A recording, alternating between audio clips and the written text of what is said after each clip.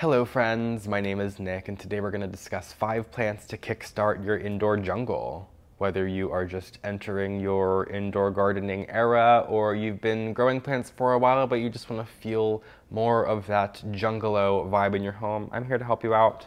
Today's video is going to be a little bit more open-ended. It's not going to be like, here's 5 plants for your indoor jungle. It's a little too cookie cutter. We all want to have our own individualized indoor jungles that suits our aesthetic, so I'm going to give you a lot of good direction today, but it's a little bit more of a like choose your own adventure sort of deal. So let's get right into it. So the first thing I think I always talk about in any plant styling sort of video is that the first type of plant that you are always going to need in your home to make it feel like the ultimate indoor jungle is going to be some sort of tree. All of the trees that I have in my home are a little too large for me to hold on camera or even get in the frame, but to hold for an extended period of time. So I have a small example of one of the like focal piece plants, trees, whatever you want to call it, that I would highly recommend using in your home.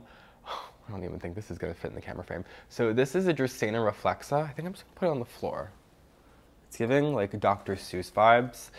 This is a small version. If you go into many houseplant stores, usually they have a large specimen of these available for purchase. And they have a lot of personality. I feel like no large specimen of Dracaena reflexa is going to look exactly the same. They're all gonna have their own characteristics that's unique to each specific tree.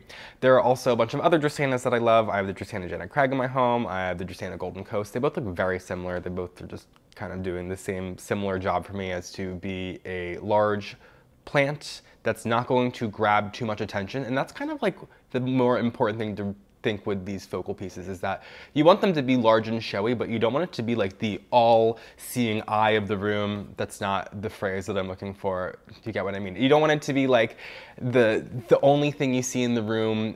I mean, maybe you want it to be the first thing that people notice when they come into your home, but you don't want it to be the only thing that they notice in your home. So I like to go for large plants that aren't too colorful, are going to kind of blend in and not going to just like be the, I wanted to say the all-seeing eye again.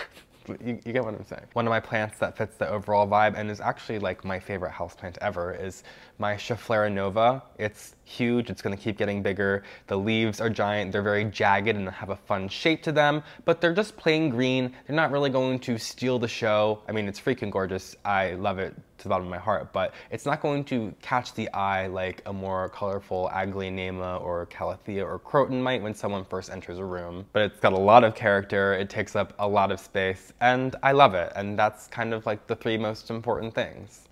The only plant that I kind of push people away from, which I'm not going to say don't get it, but make sure you have the ability to care for it if you're going to splurge on an expensive manicured ficus tree, any type of ficus, whether it's the Ficus Audrey, the fiddle leaf fig, a rubber plant. When they are manicured to look like those gorgeous trees with the tree trunk and then it's just all the bush up top, they're not always going to handle your home situations the best. Like if you purchase that large fiddle leaf fig and put it in the dead center of your home where a plant would, I'm sure, look gorgeous, but it's not receiving the best light conditions, that thing's gonna fall apart and it's gonna eventually be garbage and a waste of $300 or $400. So I would definitely recommend, if you are going to purchase a really large specimen plant, Schefflera and Dracaena are the 2 that I would personally recommend the most. But if you have the lighting, or if you're supplementing with a grow light, for example, maybe a Soltech aspect light or Vita grow bulb that you can use code, what's my code? Nick2023 to save 15% on in the description. We actually have at the office, I work for Soltech now, I think I've mentioned that before.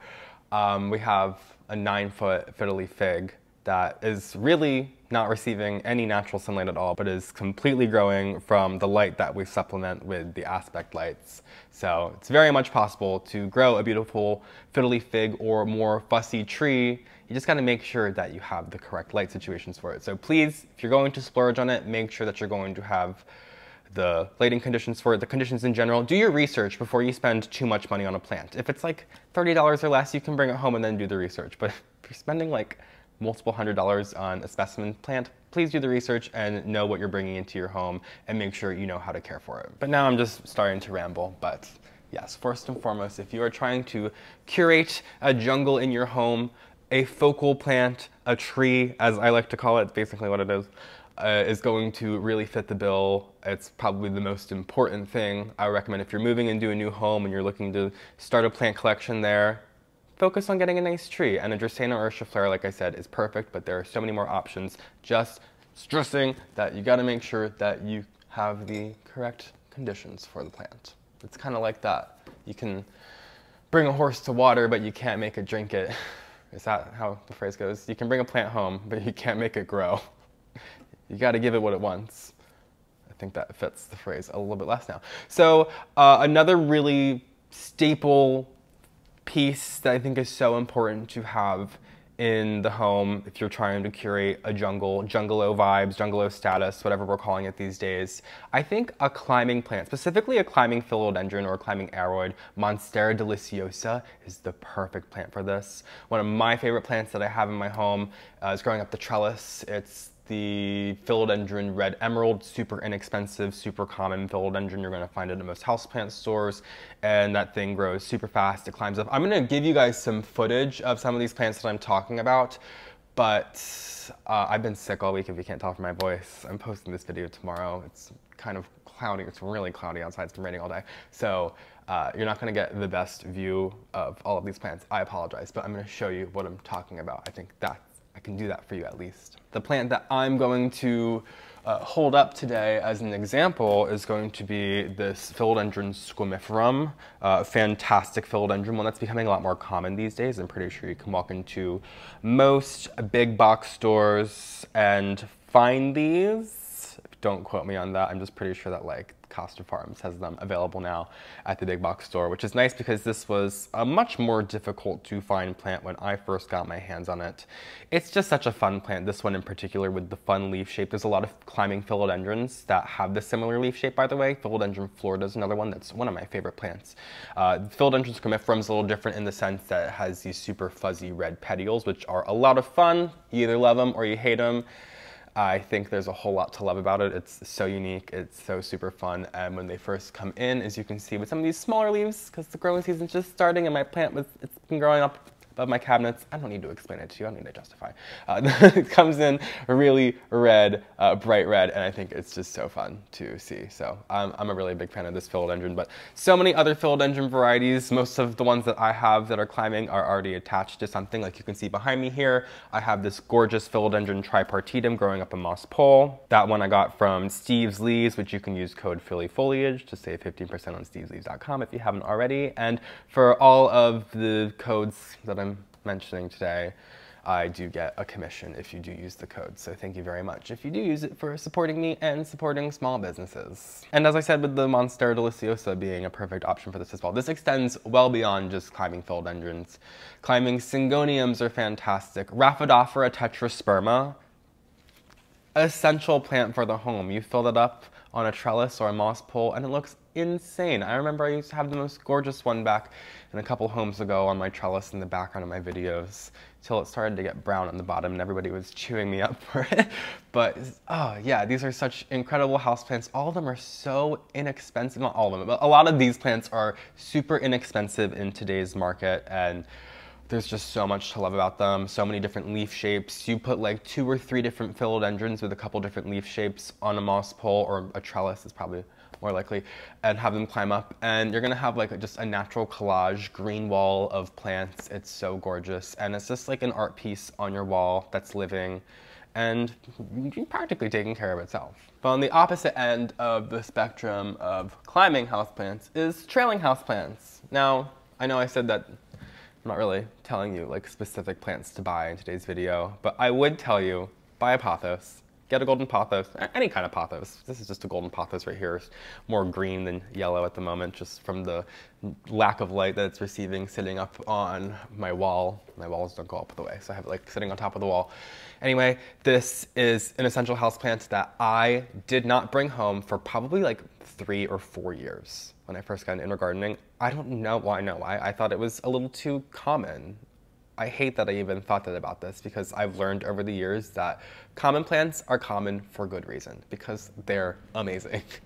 Golden Pothos is the perfect plant to fit that description.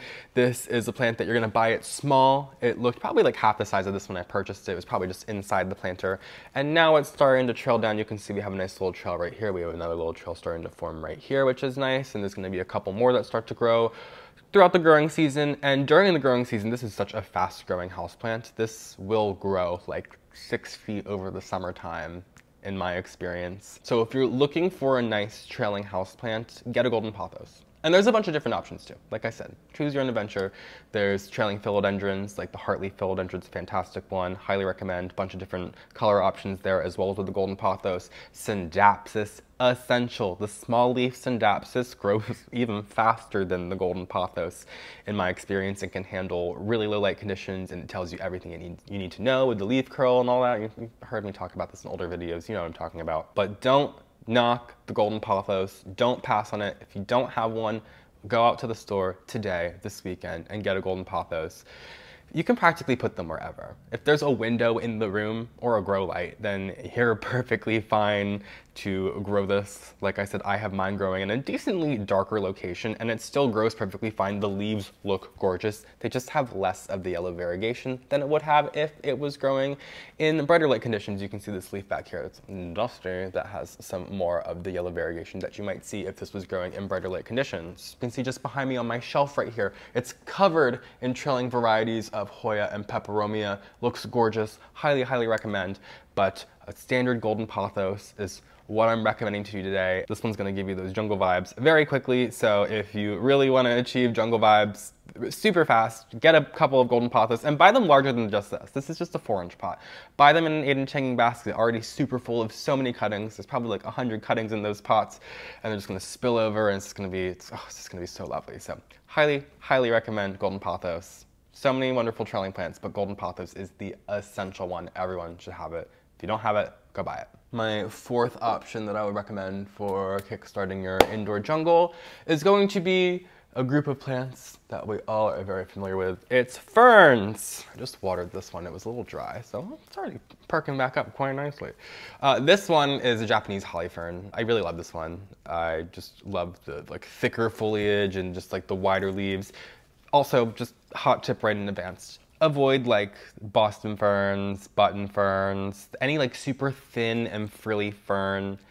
It's just, I mean, they're gorgeous. I love all ferns. I've tried them many times. They just die very easily. If you forget about them, like a maidenhair fern, you forget about them for like 2 days, they sit dry and they just crisp up and are dead. Versus this type of fern right here, it just kind of gets a little like wilty, and then I just notice and I go ahead and water it and it perks right back up. There's so many incredible varieties of ferns out there, even that are gonna give you this like frilly appearance that don't have the like super fine leaves. Aspleniums, I'm obsessed with my Austral gem fern, which is a type of asplenium. Asplenium, the most common variety you're probably familiar with, is the bird's nest fern, which doesn't have that ferny appearance. Another one that doesn't have that ferny appearance that I absolutely love is the Staghorn fern, super resilient fern. But going back to the more like frilly appearance ferns, some really easy ones include the kangaroo paw fern. I absolutely love that one. And the blue star fern is really awesome. I have one of those in my home. Actually, if I could grab it, I would, but it's got a bunch of new growth coming up on it, which I'm really excited about. That one is a more like light loving fern, so it can appreciate some higher light conditions, where some of these more green ferns like to be in lower light conditions. So a great plant to fill in the gaps in your home. You just have to remember to water them. But like I said, if you're getting the like less finicky, frilly varieties, super thin fern ones, then you should have smooth sailing. I've learned the hard way. I love keeping them inside like a cash po. So I just have this plant sitting inside its nursery pot, inside a cash po, so there's no hole in the bottom of this. And then I put some leca pebbles in the bottom here, so it's just like those clay pebbles that you use for semi-hydro. I have it sitting on top of it, and then I let the water sit down the leca pebbles. And in this case, the roots have worked their way down into the leca pebbles, and it just works for me because I just can let water sit in the bottom of the planter, and my fern is practically taken care of. It's like a self-watering sort of deal, but a little bit more hands-on and aggressive for plants that really like to stay moist. So not really anything groundbreaking or special, but it just works for me. There's also asparagus ferns, which are not true ferns technically, but they look very close in appearance to ferns, so we know them as ferns. There's so much going on outside today. I apologize. There's like keg trucks dropping off kegs at the bars and they're just banging all over the ground, and now we got a truck idling outside. I don't even think you can hear it. I'm always like, sorry for the sound, and I go back and I'm editing the footage and it's not even there. Anyway, asparagus fern. Oh, this one is so wild. This is going to give you that frilly appearance, a little different than like the Boston fern, mind you, very different, but this is going to give you that much frillier appearance, more like ethereal bohemian vibes, cottagecore, but is not going to behave the way that like the Boston ferns do. You still have to keep up with these, and if you forget to water these, they're gonna drop the needles. Like you can see if you look carefully that there's some like dead parts of the plant with the needles, and so good luck not having your pot of soil full to the brim of the needles of your asparagus plants. But they still are very resilient plants, and the thing I love about them too is if I go a little too far gone in my asparagus, if I let them dry out a little too far and the whole thing is just a crisped up mess, you can cut it all the way back to the soil. There is a whole city of things going on down here in the root system. It's very rhizomatous and tuberous, and if you just cut this whole thing back, it's going to immediately, like within a week, you're gonna have new growth shooting off from the base. So I would refrain from throwing out your asparagus if you do go a little beyond, and that can be said for, honestly, most ferns, like a maidenhair fern. If you do go a little far beyond, a couple days beyond watering it, and the leaves do die back, that root system is a little bit more resilient than the leaves are, so cut that whole thing back, and if you keep it moist, you might be surprised in a week or two's time you will have some new fronds growing out. So ferns are more resilient than we think, but they're definitely not resilient houseplants. They're hard to maintain, let's put it that way. But asparagus kind of fit the bill with ferns as well with that appearance. This one is just all over the place. It's like shooting out like fireworks, Katy Perry style. So yeah, I'm here for it. It's got a lot of freaking character and I love it. And last but not least, oh my god, this thing is such a nightmare. Also, these asparagus get like little thorns on them, so you gotta be kind of careful with them, but I don't really have a problem with it myself. The last plant that I want to talk about is using something that has a much more like structural appearance, like the outlier plants. The best example that I can think of, oh gosh, it's heavy today. This is my Sansevieria Dracaena that they are called now. Very different in appearance. So the Dracaena I showed you earlier, the reason why they're classified as Dracaenas now is their flowers. Exactly the same as Dracaena flowers, but we're gonna call this the Sansevieria because we're gonna more know it as. This is a Sansevieria trifasciata. This one in particular, I think is like oh god, I can't remember. It's not the black gold variety. Maybe it is the black gold variety. I don't remember. It doesn't matter. There's so many varieties of Sansevieria trifasciata. So many of them look similar. So many of them look different. Some of them have different statures to them. I really love just a plain, strappy Sansevieria trifasciata. It just really gets the job done, as you can see right here. I love the way it looks as a yellow plant coming out of this yellow planter right here.